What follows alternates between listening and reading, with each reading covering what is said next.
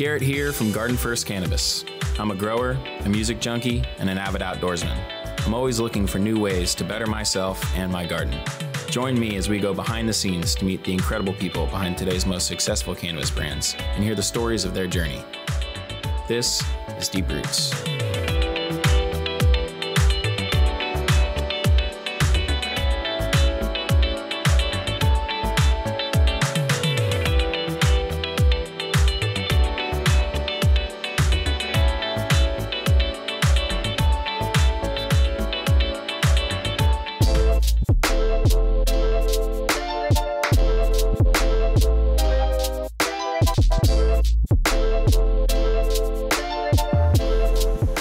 Here at the Ferndale project, getting ready to film our lunch scene with the folks over at Apothecare. I was super excited to get to add a little craft beer into this tour. I mean, I'm a cannabis connoisseur, but going to college in Fort Collins, I got to spend a lot of time at a lot of really amazing breweries. I feel like there's a lot of parallels between craft beer and craft cannabis. There's a lot that these industries can learn from each other. So Rex, head brewer here at the Ferndale project, tell me what you guys are working on today. So here at Ferndale project, we are the experimental arm of the Eastern Market Brewing Company in Detroit. So we're located in Ferndale. So over here we do experimental IPAs, heavily fruited sours, and we'll do some barrel-aged stouts. And we're here to be experimental, crazy, do out-of-the-box type of stuff. I love going on brewery tours, seeing the science behind it. If you could take me on a tour back there, that'd be awesome. Yeah, absolutely, man. Love to.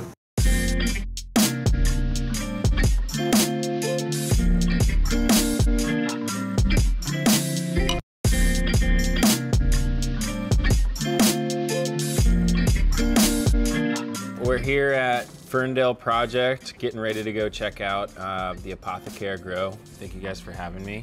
Yes. Cheers. Cheers. So what's everyone's association with Apothecare? My name is Gina. I'm the sales manager. I was also the #1 employee, so I've been with this company since they've been open. Did you have a background in sales? I do, yeah. I worked for a multi-state operator before joining Apothecare. Okay. So, and I was the sales manager for them and helped them launch in the market. Sweet. Well, what about you? So I'm I guess one of the biggest buyers of Apothecare in the state, or the biggest buyer. So I'm part of New Standard. So the organic factor is great, but it holds its own with everything else. Terpene profile, THC percentage. Oh, looks like we got some food coming in. All right. Sorry about that, folks. No worries. All you guys sell weed, but I mean, I assume someone at this table actually grows it. It is I. I'm the cultivator at Apothecare, and I kind of stumbled upon the company when I first moved to Michigan. Like, gosh, I think I just had my year anniversary.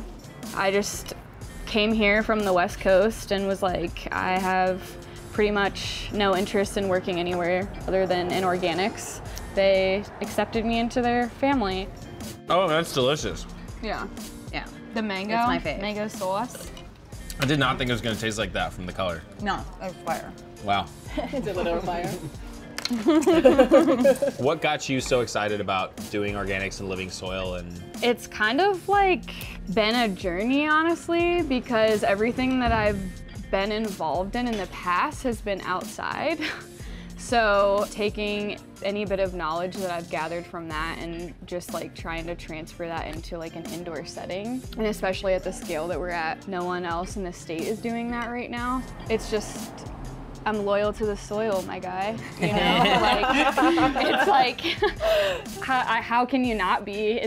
We're literally cultivating medicine for people, right? And there's like that whole wave of organic foods and nutrition, and people being super concentrated on like, hey, what are we putting into our bodies? How is our food being grown? We're ingesting that. We're doing the same thing with cannabis. What's the saying from Gladiator?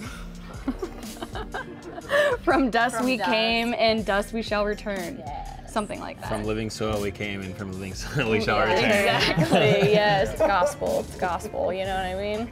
The cannabis industry does create a lot of waste, and that's something that's really cool to be involved in something like, you know, a project like this, is because we're being very mindful and thoughtful just all the way through, from not only the cultivation, but you know, through the production and packaging, biodegradable, eco-friendly, you know, or that are using ingredients that are vegan-friendly, gluten-free.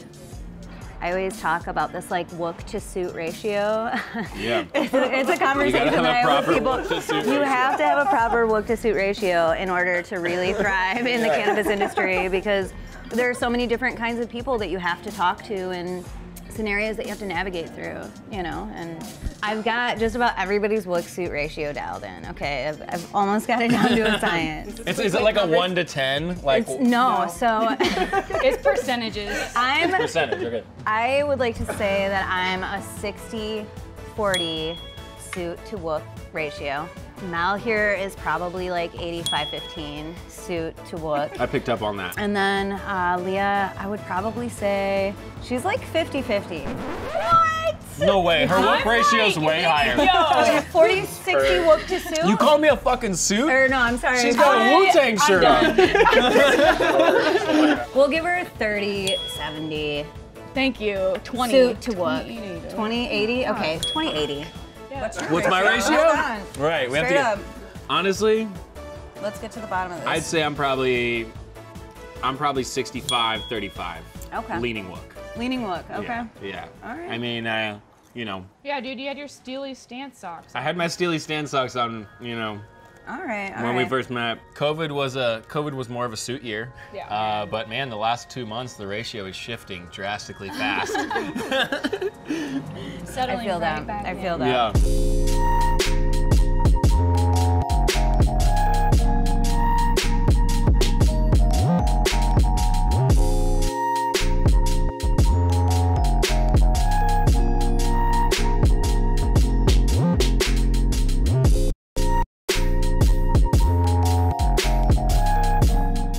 Going, Paul? Hey, Garrett, how you doing? I'm doing well, thank you for having me, man. So we're in the mother room at the Apothecare facility. I see mothers of all different sizes, all different pot sizes throughout this. What's the organization here? So we have about 47 mothers in here right now. It is about 25 different cultivars, and how we line them up is by flowering rooms. Well, I know you guys have an R&D room beyond your main production flower rooms. So when you're looking for those 20, 25 strains to run, how do you hunt for that? What do you look for? Do you work with any breeders? Do you guys breed yourself? We work with some breeders, Fresh Coast, they're here in Michigan. We've started a few things from seed from them. We've started a few things from cut from them. Gorilla Butter, White Truffle Cut, Truffle Butter, Butterface. Seems to be a lot of butters they have there. Dual OG's one that we've been running recently that we're just loving it. You know, we're getting like high 20s up to 30% THC with it. It's yielding great for us, so that's kind of one that is moved into like our mainstays. Beyond the living organics that you guys are running here, something unique about this facility is that your LEDs the whole way through.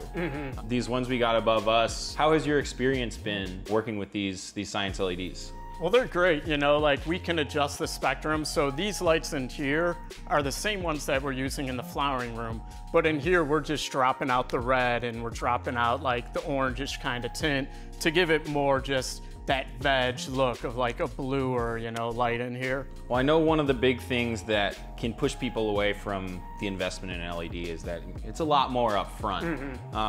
But you know, in the long run, it always pays off. Energy savings, not having to replace bulbs, not having to run as much HVAC. What's been your experience with these units?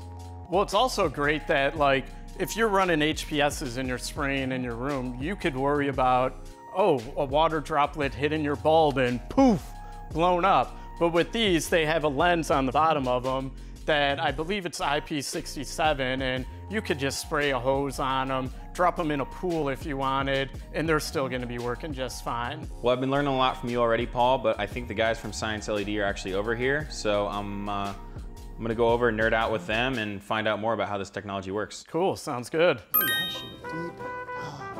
It's the grow spot, guys. Well, so I know Brent was being a goofball over there. In all seriousness, you know, what makes your guys' LEDs different than others where you can actually get the penetration into the canopy? Yeah, sure. So what you're looking at in here are 120-degree optics. those have a tendency to spread the photons out a little better, kind of drive them down into the canopy. The light coming in at those angles, that's when we're getting down to the lower parts of the plants a little better. So the guys at Apothecare, you know, they're running living soil. It's a super low input, low waste system, and obviously LEDs kind of align with that. Have you had to do anything to tailor how they work to this type of model? Yeah, sure. So Apothecare, they have a really specific model to them, really low input, the living soil system. So their needs are going to be a little bit different than a high input, faster grow. So being able to tune these lights to their needs and get the plants to grow at their rate with their soil mix has been really key in getting success over here. What's the biggest difference between the models? Is it, because I know the spectrum you can dial it in. So is it just, is it wattage, is it heat output? Yeah, you know, it's mostly grow style. All the lights are pretty similar as far as spectrum adjustments, but what you really need for your application is kind of what fixture you're gonna pick. So with these Dragon SLs, the Dragon Alphas, you're looking at high bay, HPS style replacements. If you're looking at the Raging Kush, the 3-bar unit, that's going to be those lower, closer applications. And then the Raging Kale is our veg light, so that's strictly made for vegetative growth. I know you're telling me that basically you guys are able to dial in both the spectrum and the intensity of all the models. How do you go about doing that? So there's an app on the phone that you can use. It's an easy app to change and set all your schedules up, change the recipes, and control all of your lights and groups. We also have a web-based model that you can control from a computer top, and then we link into any grow room control systems that can control the lights as well. What's the spread that you get on one of these lights? Is it basically like 1-to-1 to an HPS? Not exactly 1-to-1. With the lenses, it changes the throw of the lights a little bit. Okay, cool. So this kind of spread is more for the moms. In flower, it might be stacked 2-3 times as many in the same Yeah, you'll notice them a little closer together in the flower rooms, a little higher PPFD, really getting that penetration down in the canopy. With the spectrum tuning, we can really let these plants kind of come into their own morphologically. We can control, you know, how much stress we're getting between the internodes. We can really make the plant express what we want it to express. You know, a little more anthocyanine production, different leaf sizes, pulling out those petioles. We've seen some of these spectrums even affect how easy it is to trim the plant. So it brings cultivars back in that you may have gotten rid of. Well, I appreciate you taking the time with me today, man. Feel free to send me some lights and help me find my G-spot back in Oregon. And it was great meeting you. It's great meeting you too. We'll get you all dialed in, man. Hey guys, oh sorry, got bush in my face. The grow spot, it's over here.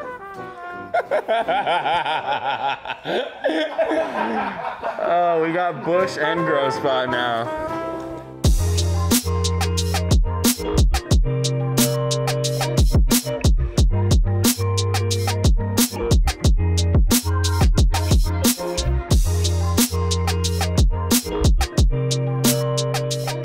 So first thing I noticed walking in here was your racking systems. I mean, I've seen this in a lot of hydro gardens, but this is my first experience in a commercial true living organic facility. So how'd you guys land on this as the design, and what were the differences in designing a facility for this type of cultivation style versus, say, hydro?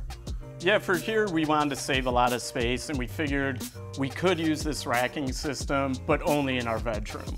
So, you know, we have the top level up there where we start our plants, you know, right fresh out of clones. They come into there, go up there, and then the bottom level is for stuff that's about a week to 2 weeks in. Once the stuff on the bottom level goes out of here to the flowering rooms, the top level comes down, and every 2 weeks we're just moving and moving and moving. What was your background before coming on with Apothecare? I mean, had you been running organics before? Is that kind of where your expertise lies? I had been doing just hydroponics. About 5 years ago, I lived in Chicago at the time, and I'd met a partner, one of my partners now, and he had some of these caregiver grows up here in Michigan, and I started coming up here from Chicago. Once I got here, I kind of just dove completely into it, and then we came upon this project, and at the time I'm just like, well, I don't know anything about organic living soil, you know, but sure, I'm gonna use like what I've kind of learned from this hydroponic world on like a smaller scale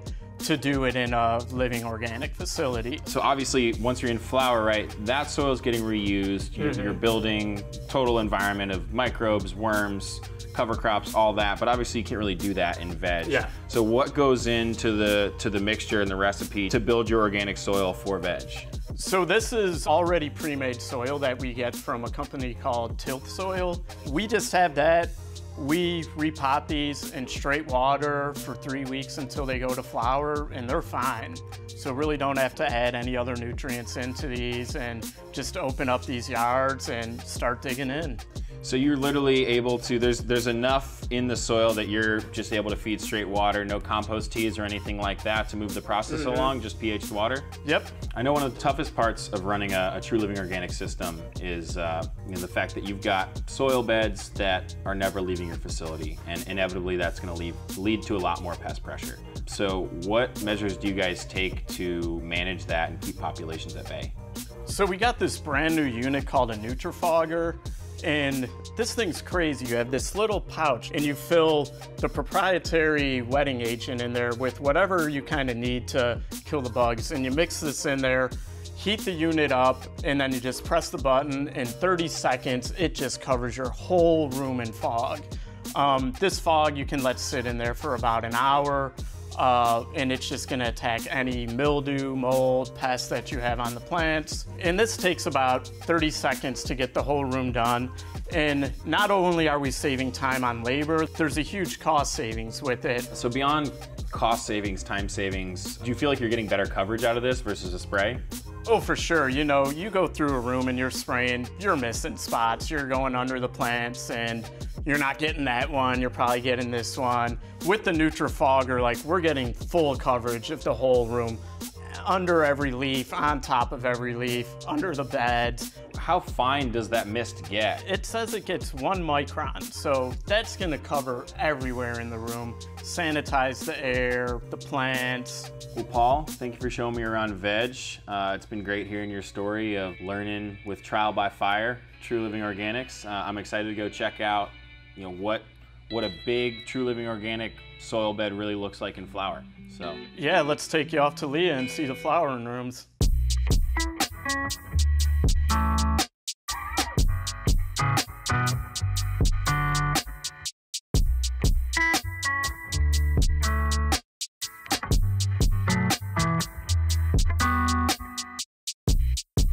I got in a random limousine to Red Rocks. So basically, my roommate knew these people through his class. I had tickets to this Red Rocks show. It's like, I want to see more of this like jamgrass music. And my roommate at the time was like, oh, like my girlfriend's in this class with this person, and like they're going to the show, and they have a limousine going. Like, if you want to go with them and have a ride. So I'm like, cool, yeah, that'd be great. I want to see the show, and I don't have anybody to go with. So I get in the limo, and I end up meeting people that are today my closest friends in the world that still live in Oregon with me, most of them.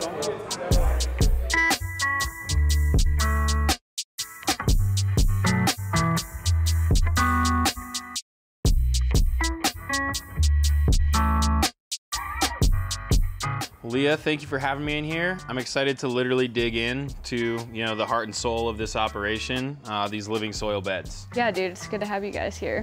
Well, I mean, these are the biggest indoor living soil beds I've ever seen in my life, and you've got 4 rooms full of these. Is there anybody else in Michigan doing it like you? Come to think of it, I'm not sure that anyone else in the state is doing it at this scale indoor. So that is something that we're kind of pioneering. What strains do we have in the room right now? So we've got, this is the beautiful Mac plant that everyone is so fond of. We've got some Mob Boss over here, and we've got some Lemon Aldron, and I believe that is the Garlic Snake Breath over there. How did you design the system of the soil? So essentially, like, none of this soil in this bed ever leaves. And every round we work with a company called Tilth out of Cleveland, and we also work with an agronomist. And we only amend based off of what the soil is asking for. So we'll test the existing soil in our beds, send that out to our agronomist, and then those results get sent, and he crafts us a top dress, essentially, that kind of re-amends all of these beds in here. And then we'll go through and put down our cover crop seed, which we use predominantly alfalfa and buckwheat. Okay. And the reason that we've chosen those is because alfalfa is a nitrogen fixer, right, and buckwheat is actually a phosphorus. Well, so I see a lot of different types of insects in your soil, some centipedes, some worms that are breaking stuff down. I mean, honestly, the soil looks like half worm shit, to be honest. But Beyond soil-dwelling insects, are you using anything as predators to kind of keep populations at bay in here? Yeah, so we're working with BioBest with our beneficials. We've got, you can kind of see here the Swirsky breeding system, the sachets that are on the plants here. And we utilize the cucumerous system as well. And we do really like the lacewings. Yeah. And we actually just got the pirate bugs, the Ordeus insidious, back in the fleet as well. I can imagine with a lot of soil, a lot of moisture in here, significantly less cooling than an HPS setup, there's probably some tweaks you have to do to the environment to get what you're looking for. Yeah, in terms of our dehumidification, we actually been rocking the Quest dehues in here, and those have served us really well. It's an American-made company. I've been seeing them throughout your entire facility. I saw the cutest, most adorable little Quest I've ever seen in your guys' trim room. I didn't even know they made them that small. Well, Leah, thank you so much again for showing me around, teaching me about what you guys do with living soil. Your passion is inspiring, and I'm just so excited to see you guys continue to be more and more successful with this model. Yeah, dude, it's been incredible having you guys here. Thank you.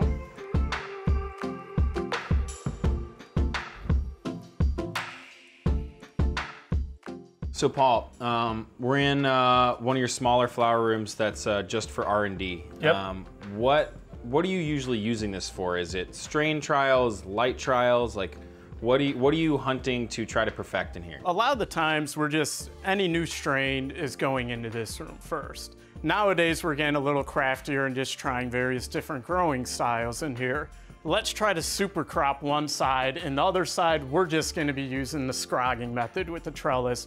And then once we harvest this room, we're going to take the wet weight and kind of weigh it all out for each individual cultivar and see, are we getting a bigger yield from super cropping or a bigger yield from just letting the plants go on their own? Do you kind of use this as a proving bay for equipment? Yeah, you know, like we have the science lights we've touched on a little bit, like we could mess around with various spectrums going on in here. We also got a new Quest unit in the room that is right above us up here. It is a Quest 335, and we are the only ones in the world that have this right now. Wow. So we're kind of running tests with it, see how efficient it is. They say it's 9 pints per kilowatt hour, which is just blowing away every other unit in the industry. It hangs like a 506. There's a lot of other things that I'm liking about it. There's a digital onboard humidistat, which doesn't exist on any of the other Quests out there right now. It's funny that dehumidifiers are really what excites me. Yeah. Well, sweet. It's been cool seeing these trials, but let's go take a look at the rest of the facility.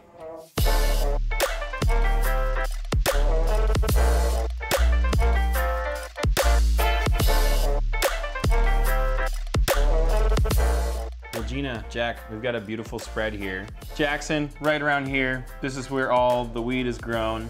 But you know, it sounds like you're working with Jack over here for processing. So where are we sending it, and how has that relationship been going for you guys?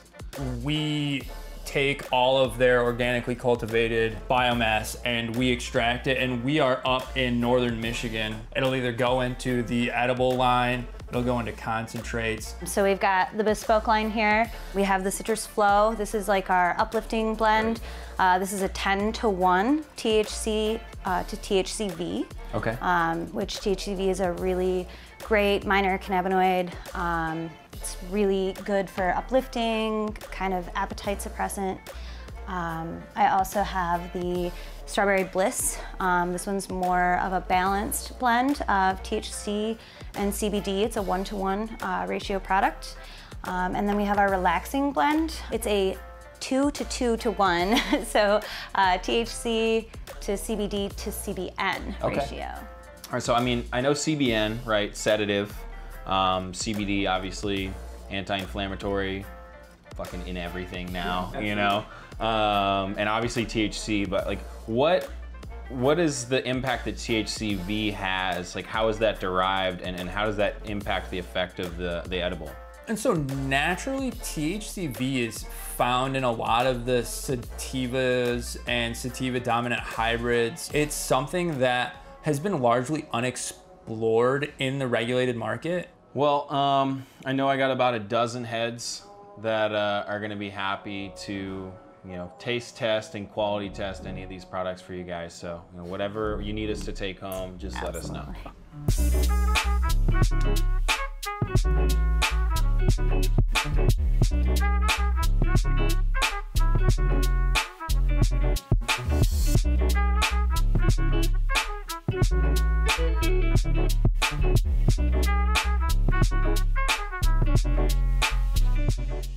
How's it going, Chad? Good, how are you? Doing well, man. Thank you for having me. I know you are the post-harvest guy here.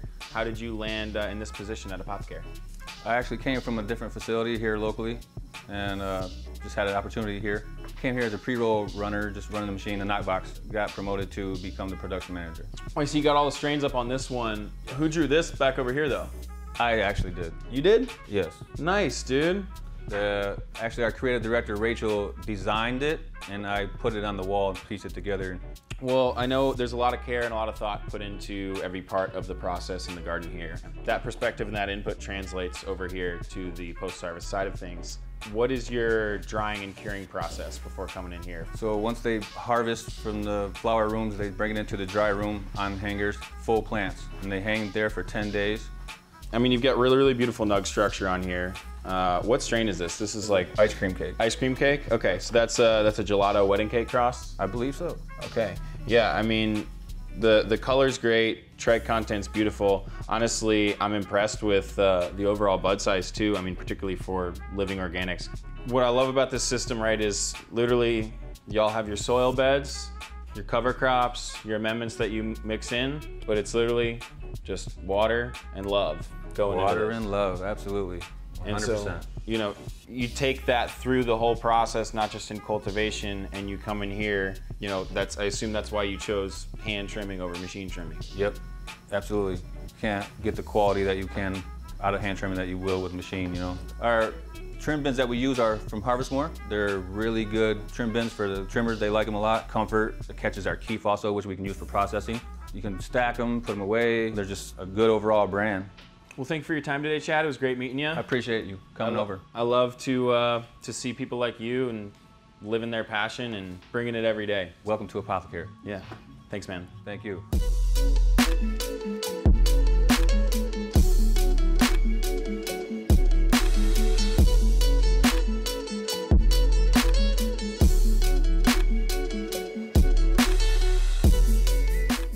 Welcome to Apothecare. How's it going? Good.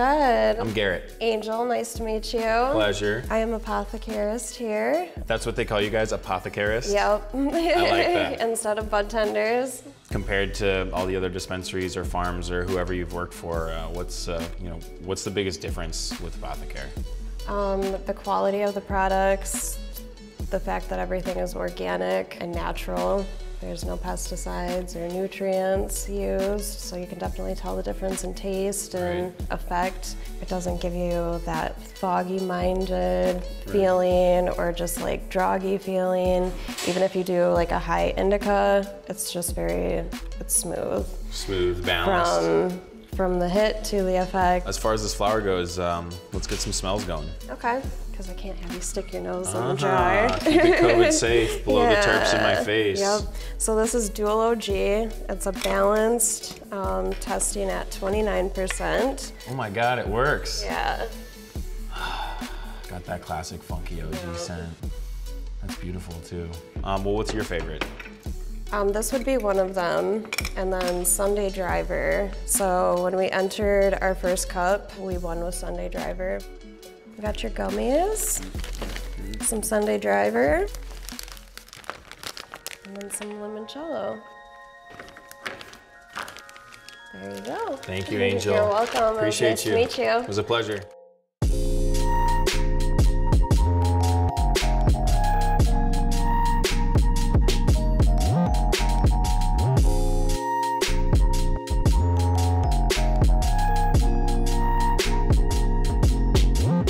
All right, well, we got quite a spread here, guys. We got a new guest here hanging out with us, so I mean, I think first things first, we need to figure out Dylan's wook to suit ratio. Absolutely. What's the analysis? So you definitely have to consider hobbies. Dylan has a pretty cool hobby. He makes cool tools. Dylan? Well, this is just grade 2 titanium that I blacksmith together with heat and a hammer and an anvil. So we got like whoop. These are definitely points towards Levels are whoop. rising. The levels are rising. Going up. He's also a heady grower. Heady organic grower, wook points. And then also, I feel like we might need to break down what a wook is for the layman out there. I think some people associate it with like people that get super wasted, you know, and like to go to like music festivals and, you know, aren't like the most responsible of people. Right. But being very cultured and, you know, being really involved in the music scene, being really involved in the cannabis scene. But they're also the same people that go to work, you know, they work really hard. What's your background in the cannabis industry? Well, I started off like most like a lot of people, like packaging, trimming, and then I went more to the production side of things and worked there for about 2 years. And then I wanted a change in my work, and I moved over to Apothecare, and it was a great decision. Went over to the garden in there. I've been at Apothecare for almost a year now. And he's a pretty hard worker, so he's gonna get some suit points for that. So he might be an 80-20 with Leah. What's your favorite type of music to see when you can find the time? House music. The Boots and the Cats. I like Boots and Cats. Mac Miller, it looks like. Yeah, I like Mac Miller. So they've been doing studies and they found that you have the ability, your body has the ability to create up to 30% more cannabinoid receptors while you're engaging in a musical activity. So like singing or playing an instrument or even listening to music. And so they're trying to do studies right now to see how closely related like cannabis really is with music and if it's actually like just something we're drawn to because we need to be drawn to it. Weed makes music better, but music actually makes weed better too. Enhancing. Absolutely. They're both That's awesome. performance enhancing. When I get home to smoke, like the music has to be on, like in the right setting. Like you got to set the space. Set the mood. Yeah. Driving around Michigan these last few days, it reminds me a lot of Oregon. You know, it's just like lush and green, and there's like rivers and lakes, and everybody gets outside. You know, it's not even like a question. And there's just so much outdoor activity. I could see myself spending more time here for sure. So what do you think this cat's look to suit ratio is? Ooh, he looks kind of mad. It's I think he's a little more wook than we think he is. Oh, he's like probably 80, honestly. Yeah? I mean, he chills hard. Definitely doesn't work. No job. Yeah. You know? He doesn't have a company email address. He's 100%. He bathes himself with his tongue. Yeah, I think he's 100% wook. There's no way.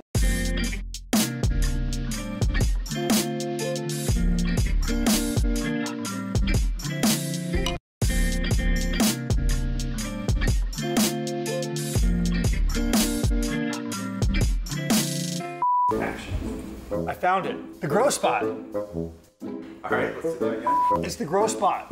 I found it. Seriously, come. All right, let's do it again. The grow spot. I just found it, guys. It's the grow spot. I just found it. Okay, let's do one more. It's the grow spot, guys. It's the grow spot, guys. One more. There it is. I found the grow spot, guys. Probably too much. Maybe we'll go a little sanitized. One more. Hey, it's the grow spot, guys. Here it is. Found the grow spot. All right, I think we got it.